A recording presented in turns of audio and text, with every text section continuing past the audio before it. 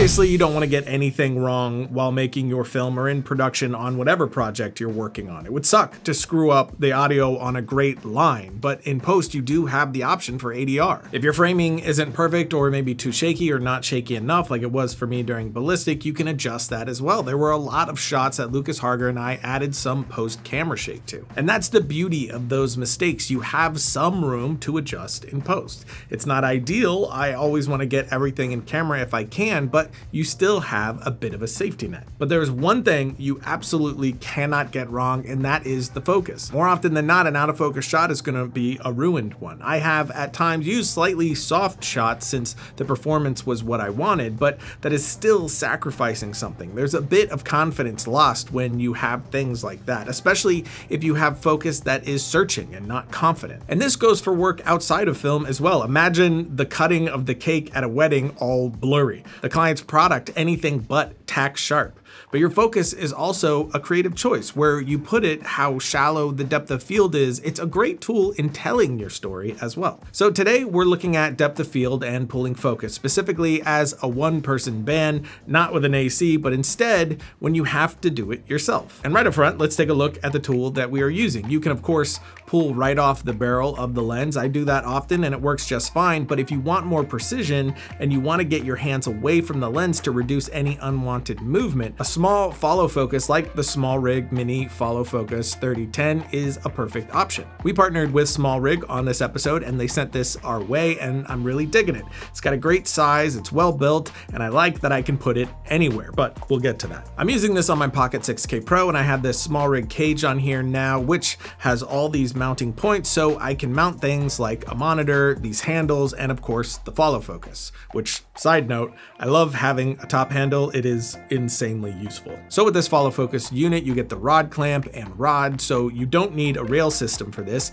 If you have a cage like this, it'll mount right to that to stay compact. Then you have the snap-on gear ring. Great part about that is that it wraps around the lens, then snaps together like this so that it's pretty universal to fit any lens. And then of course, the mini follow focus unit itself. To attach it, first we're going to take the gear ring and snap that onto our lens if we need it. If we're using a DSLR lens like our 24-105 here, we would need to snap that on, but we're gonna go with one of our Rokinons, which already have the teeth here, so no need for the ring in this case. And as you can see here, we have a lot of flex in its position, so a lot of options for where and how we mount it. But once you have it on, we'll connect the teeth of our system to the gear ring, and there you go. And again, with the cage like this, we can put the system anywhere. I had it mounted underneath at one point so I could stabilize the camera while pulling focus away from the barrel, sort of a best of both worlds. It sounds weird, but I actually liked pulling this way. Josh hated it. It was weird. But I liked it. It was weird. But we're going to put the follow focus back on the side here. And another great advantage to using this is the A/B stop. So if I have two specific points I need to nail, especially if I'm trying to do the move fast, I can set my 2 points with these knobs here, and I can hit those marks perfectly every time, which again is massively helpful if you are trying to do a very fast focus move. And even more so if it's very shallow depth of field that you are working with. For things that don't come in the box, you can also get these interchangeable gears, larger or smaller, to give you finer control over your moves. We have a mid-ground situation that comes with it, which I'm happy with. And of course, if you do have someone pulling focus for you, you have your ring here for placing your marks to hit that focus point every single time. Of course, everything that we are showing here is just for pulling focus with this system, but the great thing about a unit like this is that you can also use it on your iris or zoom ring as well. So if you need to do an iris pull mid shot like we did here, going from exterior to interior in Ghost House, or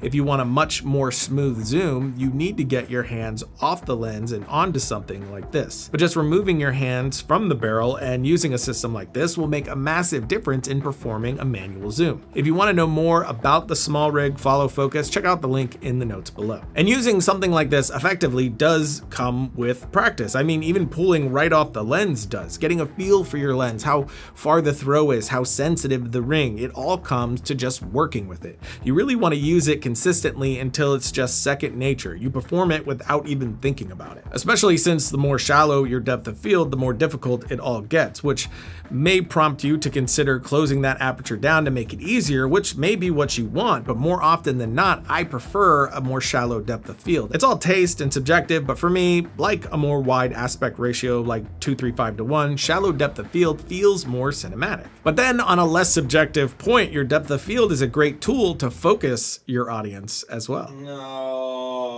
No, Ryan. You gotta pull their focus in. Stop. It's not funny? No.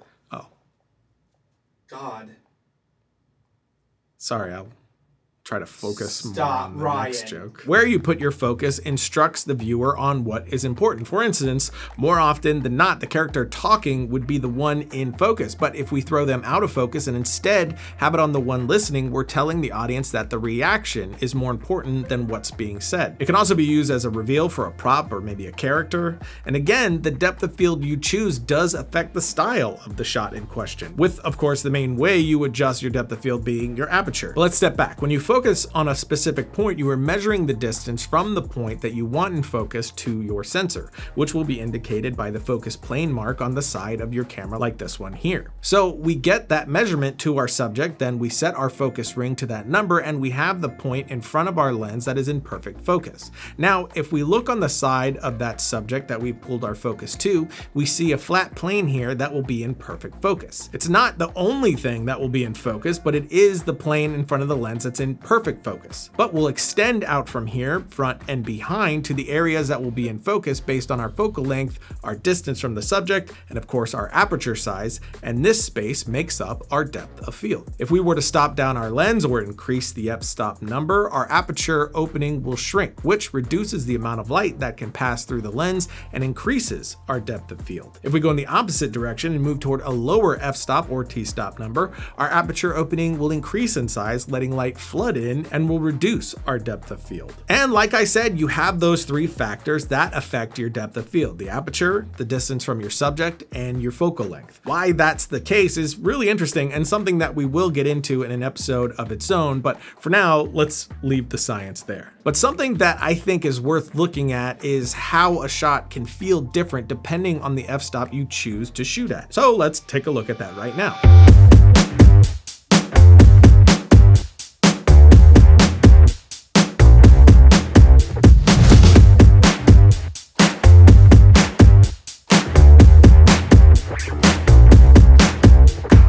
Now, to have the option of what f-stop you shoot at, you'll need an extra tool, specifically when shooting outside in the sun.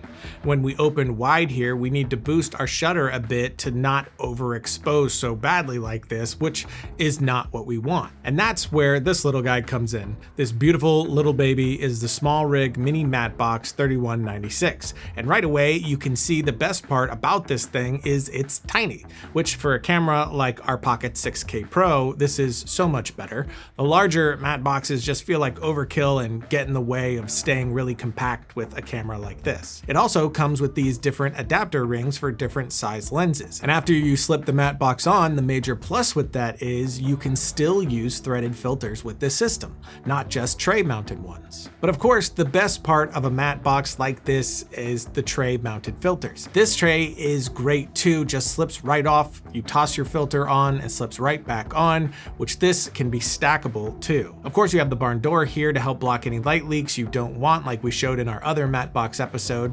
But again, the best part are the filters. There's so much that you can do right in camera with all kinds of great filters to really dial in your image in a way that can be tough in post-production. But going back to why I started this, NDs. For shooting outside and wanting to maintain a shallower depth of field, NDs are an absolute must. So I can slip mine on here and bring down my values so I can open up my iris. Like the follow focus, you can find out more about this matte box in the notes below. It's really well built, and again, I love how small this is, mounts right to your lens and stays out of your way. Regardless of where you land taste-wise, you will have to pull focus. You could, of course, go autofocus, but personally, unless it's a vlog style lifestyle situation or photography, autofocus isn't for me. So that means getting used to pulling it manually. I said it on an episode before, but one of the best ways to practice for me is to film younger people.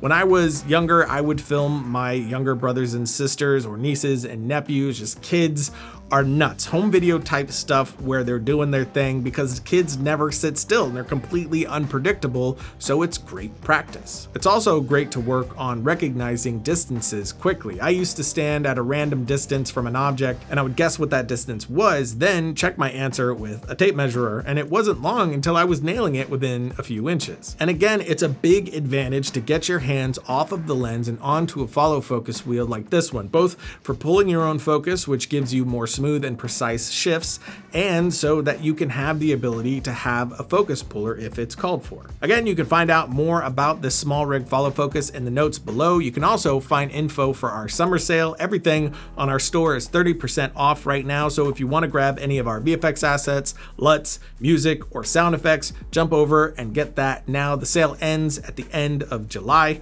and until next time, don't forget to write, shoot, edit, repeat.